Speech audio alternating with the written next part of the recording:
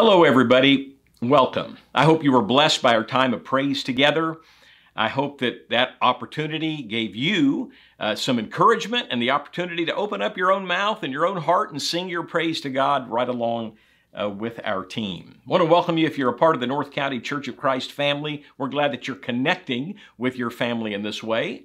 But if you're not, we want you to know this is a place where you're always welcome. And if you have an interest in being part of this family, we'd love to talk with you about that. But you may be from the North County community, maybe the larger San Diego community, maybe from another city or state altogether, or even another country. We want you to know that you're welcome. And if we can help you to draw closer to the heart of God, we want to do that. And we'll give you a way to let us know how we can help a little bit later in our time together. We're in a series that I'm titling Confidence in Uncertain Times, and this is part 2. So if you weren't with us last week, I'd encourage you at another time to listen to part 1.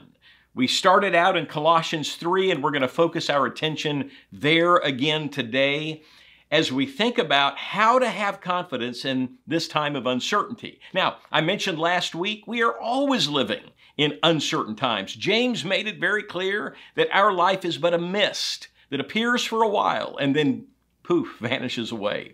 And so we ought to always live saying, if it is the Lord's will, we will do this or that, because life is really in God's hands. So we always live with uncertainty, but we might say in this particular time we're living in, uncertainty abounds. So how do we live with confidence in a time of such uncertainty?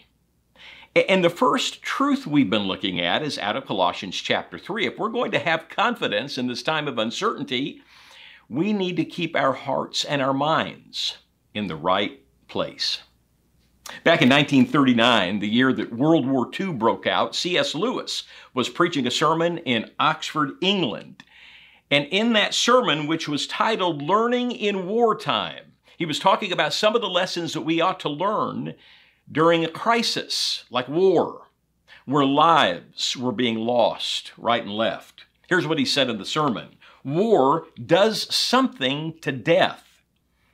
And you might, by the way, want to hear this in a British accent. Maybe imagine, Anthony Hopkins saying this. I think he played C.S. Lewis in a movie. So, hear this in Lewis's fine British accent. He said, war does something to death. It forces us to remember it. War makes death real to us. And that would have been regarded as one of its blessings by most of the Christians of the past. They thought it good for us to always be aware of our mortality. Then he went on to say, I am inclined to think they were right. All the animal life in us, all the schemes of happiness that centered in this world were always doomed to final frustration. In ordinary times, only a wise man could realize it. Now, we see unmistakably the sort of universe in which we have all along been living and must come to terms with. If we had foolish, unchristian hopes about human culture, they are now shattered. If we thought we were building up a heaven on earth, if we looked for something that would turn the present world from a place of pilgrimage into a permanent city satisfying the soul of man, we are disillusioned, and not a moment too soon. I think Lewis's words are very relevant in the time we're living in. Global pandemics with reminders of sickness and death have a way, I'd say, of focusing us on the things that matter most. And a time like this, like the time that Lewis was describing, makes death real to us in a way that war does also. So I want you to think about that phrase that Lewis made in the sermon. If we looked for something that would turn the present world from a place of pilgrimage into a permanent city satisfying the soul of man, we are disillusioned and not a moment too soon. I think among the reasons that there is so much anxiety, so much depression and stress in our culture is that many of us have too high of expectations of what this sinful, broken, and fallen world can ultimately provide. This place for us, which is for those of us who are believers, a place of pilgrimage. It's a place that's often treated, even by Christians, as if it's expected in reality to be a permanent city satisfying the soul of man. I mean, how many of us who are believers have put too much of our hope in the things of this world, and we're depressed because at the end of the day, the things here don't ultimately satisfy. They disappoint. They always come up short. The hope that we have in things here is frustrated.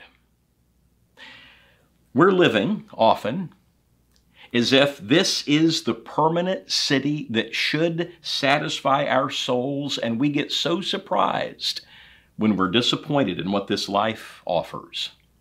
The reality for the believer is, however, as Peter wrote in 1 Peter chapter 2 at verse 11, the reality is that we are aliens and strangers in this world. Some of the translations read pilgrims in this world. We're living in this world, but our ultimate destiny is not here. It's heaven. Do you remember what the Hebrew writer said of Abraham in Hebrews chapter 11? The writer there said, by faith, Abraham, he left the place that was his home. It was a place of comfort. It was a place of familiarity. It was a place of great prosperity for Abraham. And he went to the promised land and lived there in a tent. And the writer says in Hebrews 11, he lived like a stranger in a foreign country. Then as you get down to verse 10, as the writer continues, he says about Abraham, he was looking forward to the city with foundations, whose architect and builder is God. You see, Abraham was called from the place he was to go to a place that God had promised him, and he didn't possess it. His descendants would, but he lived there like a pilgrim, like a stranger. And yet he lived looking forward to something else, to the city with foundations whose architect and builder is God. That's not even a reference to the promised land that his descendants would inherit. That would be his eternal home.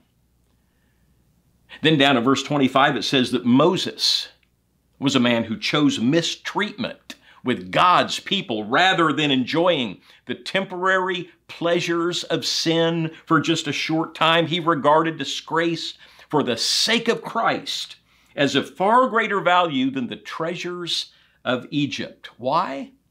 Why did Moses, who had grown up with the wealth and prosperity of being the child of a Pharaoh, adopted as he might have been, with all access to all the pleasures that Egypt had to offer, why did he forsake all of that and consider suffering with his own people better?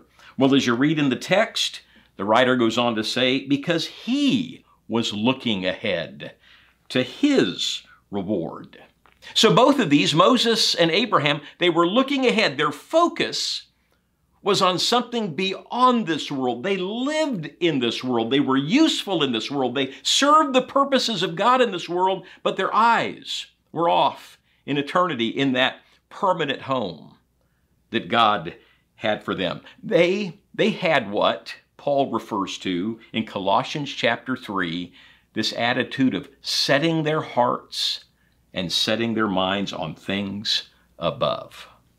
So this series, Confidence in Uncertain Times, one of the ways that we maintain confidence at a time of uncertainty is to maintain our focus, to keep our eyes, to keep our hearts on the right things. We live here, and our faith determines the way that we live here. We're aliens and strangers here, and we're looking ahead as Abraham and Moses and other people of faith have. So last Sunday, we carefully considered Paul's writings in Colossians chapter 3. He goes back to chapter 2. He reminds them of their baptism when they were buried and raised with Christ. And he says in Colossians 3 at verses 1 and 2, since then, you have been raised with Christ. Set your hearts on things above where Christ is seated at the right hand of God. Set your mind or minds on things above, not on earthly things. If you have ever moved to a new city or state, maybe even a whole different country, you know how it often takes a while to kind of get settled in and for that new place to begin to feel like home. That's especially true if you have a lifetime in another place. Brian Larson, who preaches in Chicago, told the story of pulling up to a stop sign in that city of Chicago, and there was a car in front of him, and mounted on that car was a spare tire that had a cover on it, and on the cover was a picture of a Texas Longhorn. And the trailer hitch had an emblem of a Texas Longhorn. And in bold letters across the cover of that spare tire cover, it said Texas. And then he looked at the license plate, and bordering the license plate was a frame that said Texas Longhorns and University of Texas on the bottom. Now, I lived in Austin, Texas for a number of years, and I know the loyalty of UT football fans, so I understand what that particular person was doing. Larson surmised, here is a family that has lived here long enough to have Illinois license plates, but it's clear where their home and their heart is. I think that's a good illustration for our spiritual life, because it's often a slow transition before a new city or state or place might start to feel like home. And it takes a while for a new place to really get a hold of our hearts. And so it is with those of us who are Christians. We may have lived in that old country for a long time, and we enter the kingdom of God and we take on heavenly citizenship. But the kingdom of this world doesn't immediately leave our hearts completely or quickly. And so we need this reminder that Paul gives us in Colossians chapter 3. Set your hearts on things above. Set your minds on things above, because the things of this world can feel so familiar and so comfortable that we get our focus more on things here. I want to talk to you about one of the Psalms. Asaph wrote some of the Psalms. And while David is probably the most familiar writer of the Psalms, Asaph was one of those as well. And he wrote the 73rd Psalm. And when he writes that psalm, he's describing a time when he is envious and jealous of evil people who have no regard for God. And he's embittered at the beginning of the psalm as he thinks about the ways they prosper and make lots of money and live these healthy, robust lives while being prideful and evil. They seem carefree, and they seem to make plenty of money and just have a big old time living here on earth, ignoring God, even being hostile to God, while he's trying to live a godly life, and he suffers. And so it causes him in the 73rd Psalm to say, surely in vain have I kept my heart pure. I mean, I've been living for you, God, and I've got difficulties in my life, and I'm looking around at evil people who just seem to have it all, and I think to myself, maybe I have served you in vain. Maybe it's been for no good reason. In other words, Asaph was wondering, hey, why do I have all these troubles and evil people just seem to get ahead and go places? As a matter of fact, in the psalm, he said some people are saying, does God even know? In other words, is he even aware of how some of these evil people are getting ahead in life? Does God see what I'm seeing? That is Asaph's question. So the psalmist is all stressed out. What's the point of serving God if he's going to let people get ahead and get away with things that are wrong? And then he says at verse 21 that his heart was grieved and his spirit embittered. But then his perspective changes dramatically. He realizes something awakens in him, something that he knows, truth that is real, that's solid. God is everything. He says, really, God is my portion. And for those who are far from God, he goes on to say, hey, one day it'll all be over. They'll perish. And what they're living for will ultimately be destroyed. So he begins to wonder about himself. Why am I so worried that people are having such a good time with things that won't last? People who will ultimately perish. And then he says it is good to be near to God. And he says at verse 25 of that psalm, whom have I in heaven but you? And earth has nothing I desire besides you.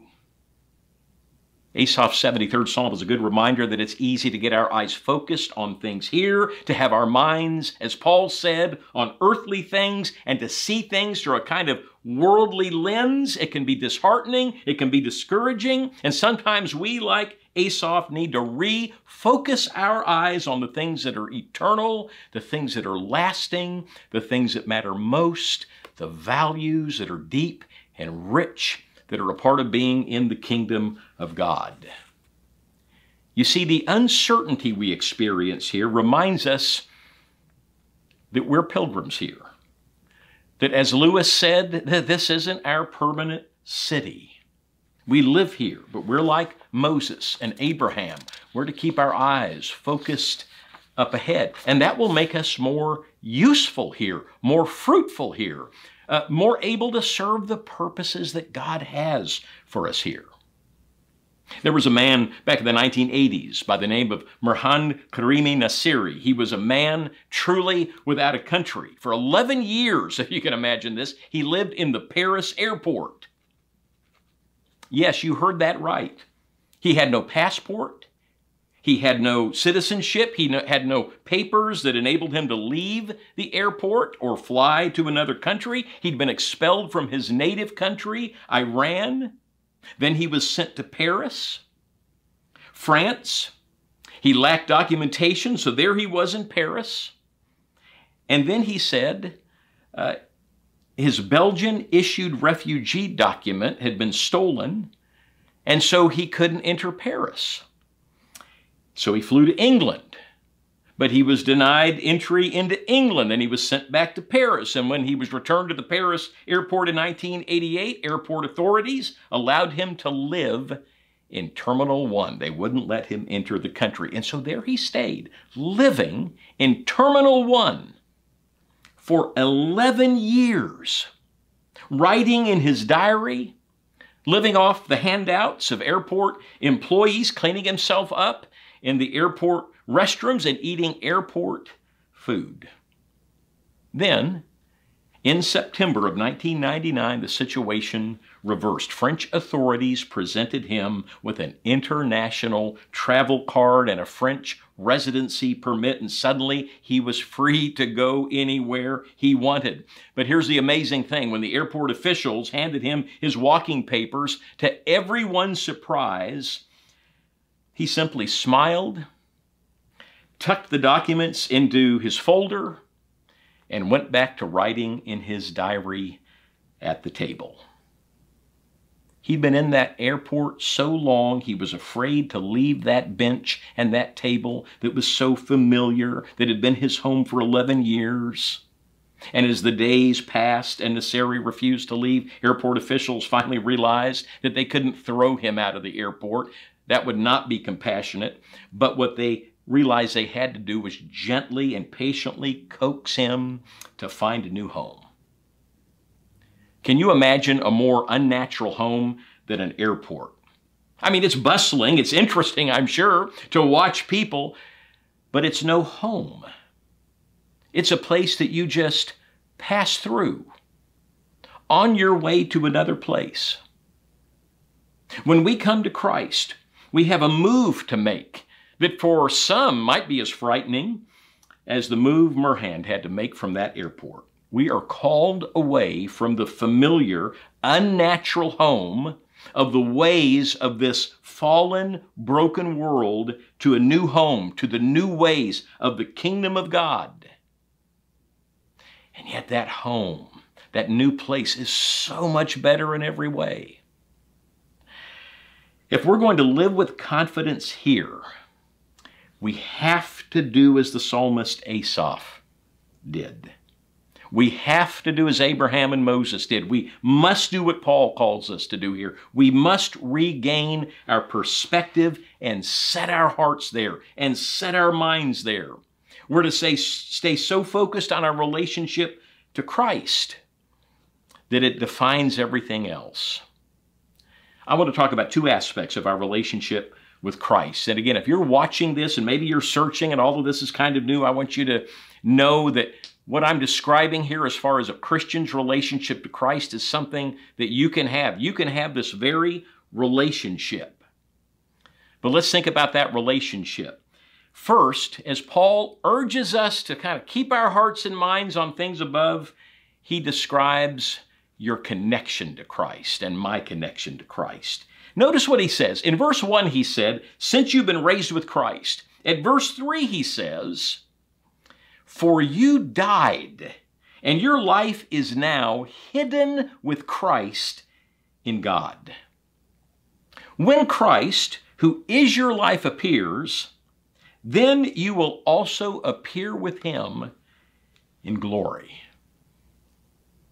Well, that's wonderful language here. Your life is now hidden with Christ in God. This phrase, it is a phrase of unity and connection. Christ died on the cross to cleanse you of all your sins.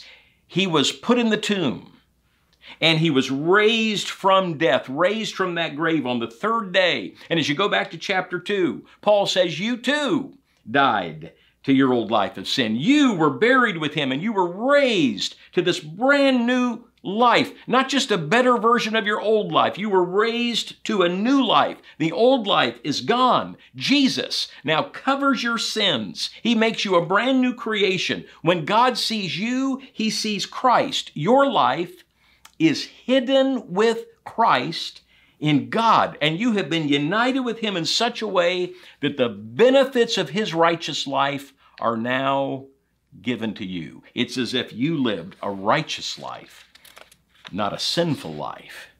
And his death on the cross, the death he died, is for you. It cleansed you of your sin, and as a result, you gained his righteousness. And now Paul says Christ is your life. He's your life.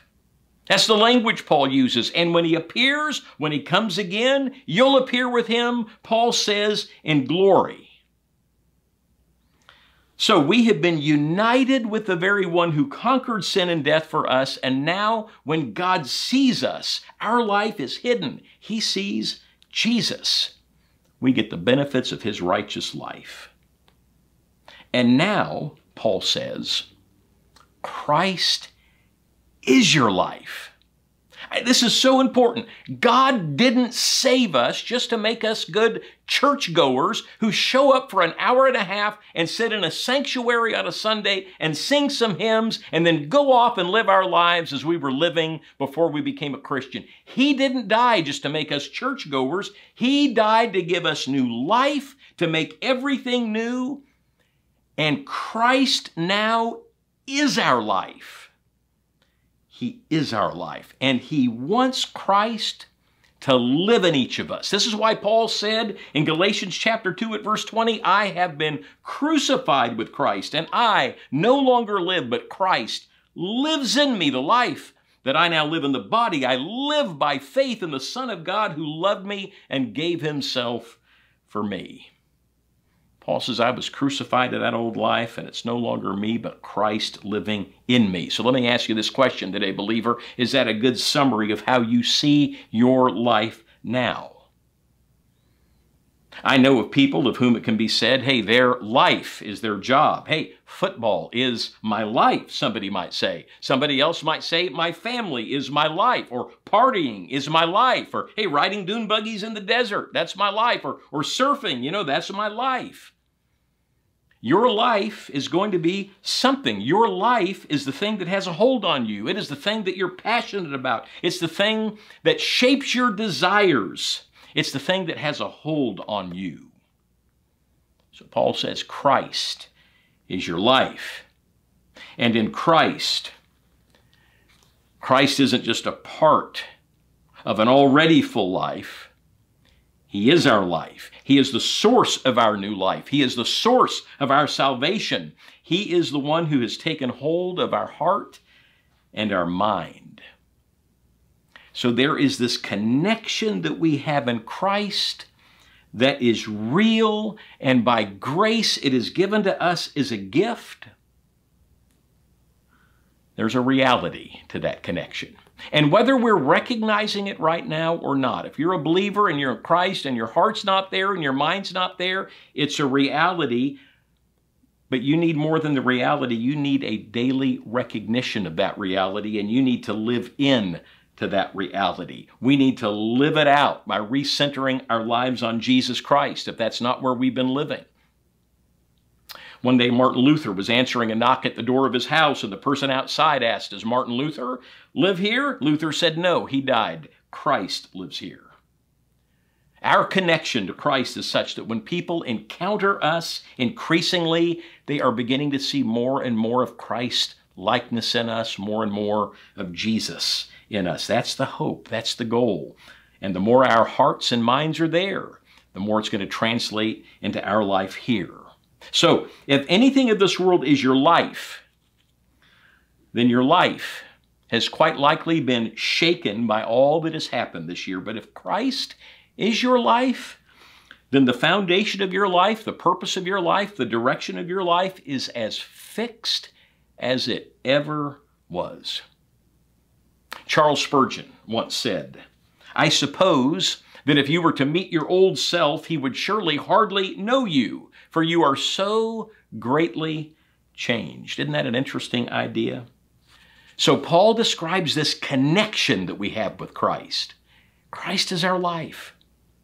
And then he describes, number 2, Christ's commitment to you and to me. There in Colossians chapter 3 at verse 4, he said, "When Christ, who is your life, appears, then you will also appear with him in glory."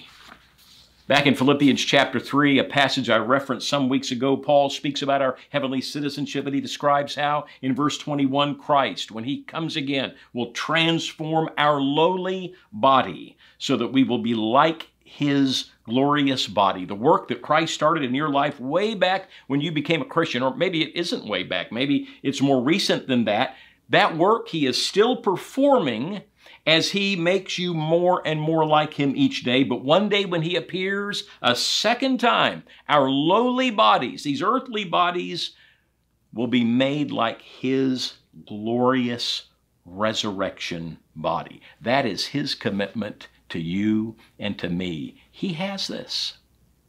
And so he's asking us to live here with our hearts and our minds in the right place. John Ortberg's book, Faith and Doubt, points to the difference between hoping for something and hoping in someone. Hoping for something means hoping for a particular outcome, a job, a house, a cure. All of those earthly hopes, they ultimately disappoint us. They wear out, they fall apart, they melt away, or maybe they never even materialize. So is there a deeper hope? Is there someone that we can put our trust in who never disappoints, who is always faithful?